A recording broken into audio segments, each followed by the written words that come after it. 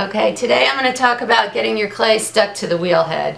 If you have a stainless steel wheel head, the best thing is that it be completely dry. It doesn't have to be clean, it just needs to be dry in the center. And you're going to take your ball of clay and you're going to aim for the center and you're going to slam down as hard as you can. Like that.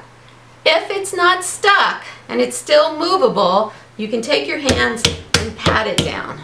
Okay? If it's still not stuck and you want more insurance, take your thumbs and go around and actually stick the clay down.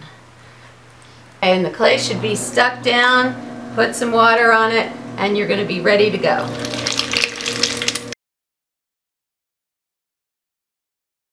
If you've just cut a dry piece of clay off the wheel, or you've made a mistake and you've cut the clay off, you don't need to clean this clay off the wheel again, because the wheel head is dry. So that's one of the nice advantages of maybe making a mistake, is that you're ready to go. You don't have to clean the wheel. You can just take your new piece of clay and throw it down and it'll stick pretty well and you're ready to go.